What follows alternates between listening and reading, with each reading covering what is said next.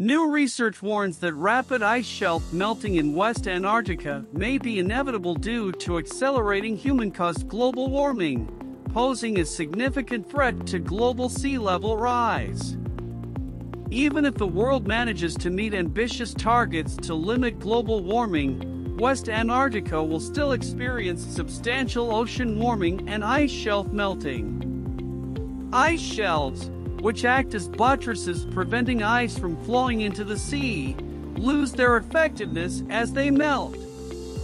The research focused on basal melting, where warm ocean currents melt the ice from below. If global temperature rise is limited to 1.5 degrees Celsius, as per ambitious targets, it could still cause the ocean to warm at 3 times the historical rate.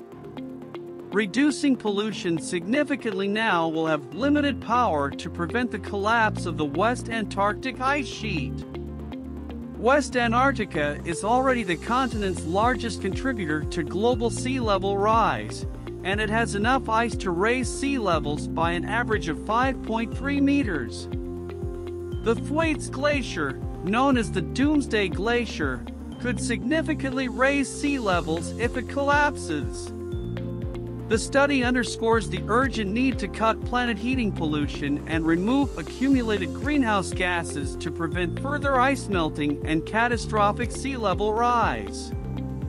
While some scientists have noted the study's limitations, its findings align with previous research.